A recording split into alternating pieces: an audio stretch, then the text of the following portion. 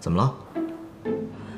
早上的时候，邵夫人让我陪她去洗衣房找东西，然后她让我把你穿过的袜子给洗了，放到了你的更衣室。啊！哎，少爷，少爷，别动，让我缓一下。他怎么能那么干呢？啊！少爷，少爷，你没事吧？要不我扶你上去？别动，让我一个人冷静一下。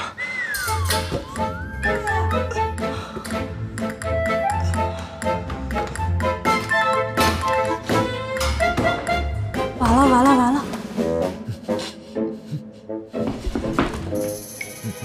西城，你到底怎么回事？这是？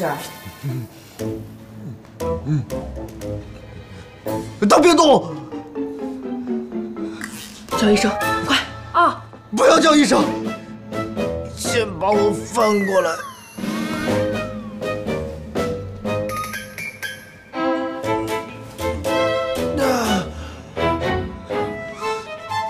露露，他到底是怎么回事啊？这是？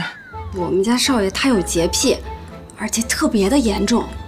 我记得小的时候，老夫人想要把少爷这个毛病给改了，可是用了好多的办法，都不管用。露露，去把那些袜子，还有袜子旁边的衣服都给我扔了。好的，少爷。顾西城，我已经算过了，你每天丢掉1双袜子，1个月30双，1年就是365双。你知不知道这是多大的一笔开销啊？这些钱呢，如果省下来，已经足够资助3个大学生全年的费用了。我倒是要看看，你顾少爷这个毛病，我改不改得过来？啊！天哪！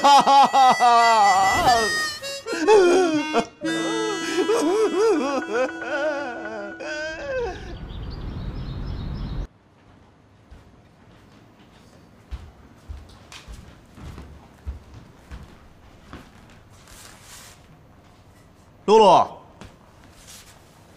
露露，怎么了？露露呢？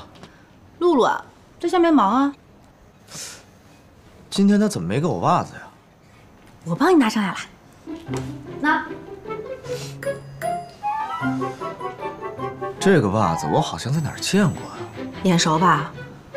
这个是你前天穿过的那双啊。啊！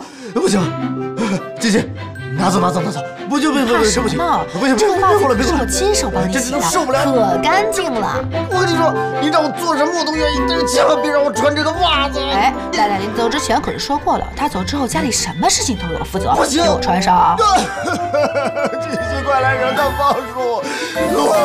你们有没有人在啊？救命啊！我觉得这个项目的发展前景还是不错的，主要在于营销手段和营销策略。我们采用多模块化。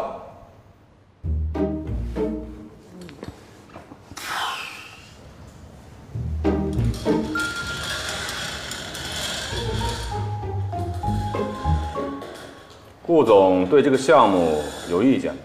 没有意见。那顾总是对我有意见了。常总说的非常好，请继续。我认为顾总这种行为对我很不尊重。抱歉，刚才我的状况不是很好，现在可以继续了。继续。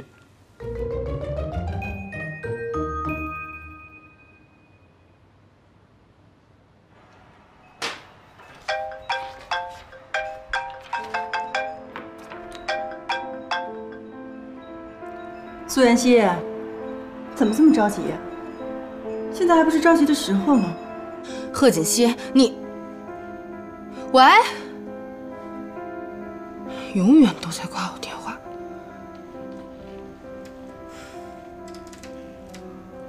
我就算去找他，他也不会把检测报告给我呀。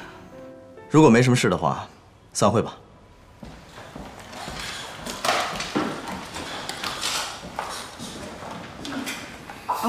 顾总，我跟您汇报一下您下午要见的人吧。你觉得这双袜子我是扔了还是不扔啊？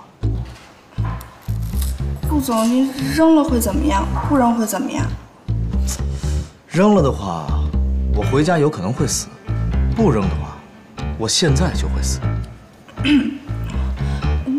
那我觉得您为了接下来要面谈的人，还是扔了吧。我觉得你说的有道理，那我不扔了吧。顾总，您开心就好。后面有谁要见我？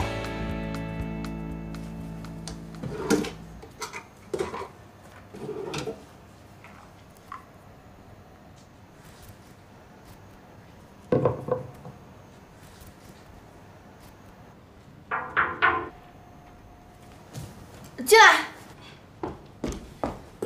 少夫人，这是你让我洗的袜子，我该给它放在哪里啊？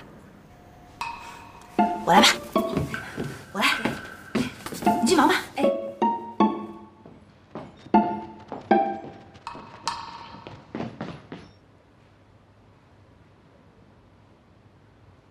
王斌，啊，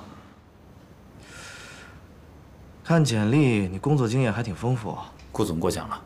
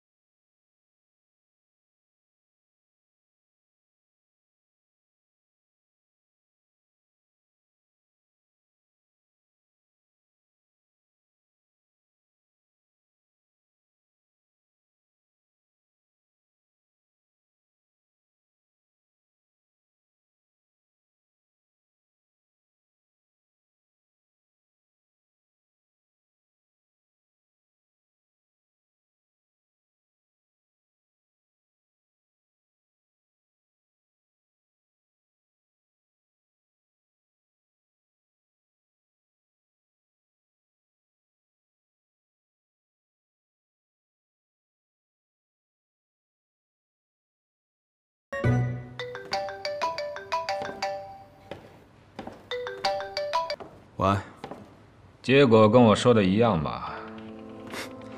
事情进行的还挺顺的，打算怎么办吗？没打算怎么办？老太婆现在不在国内，集团所有的理事明显的偏袒我这边。前段时间还要大肆裁员，搞得公司里面怨声载道。我这次叫你过来，只不过是想试试他。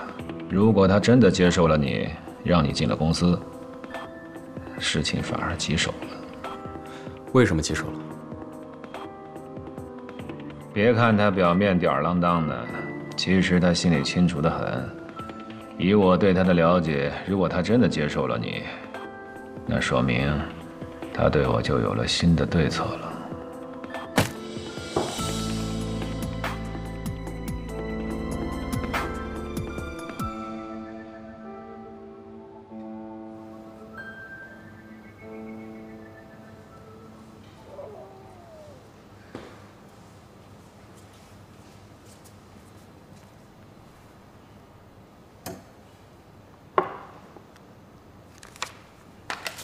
喂，吃点水果吧。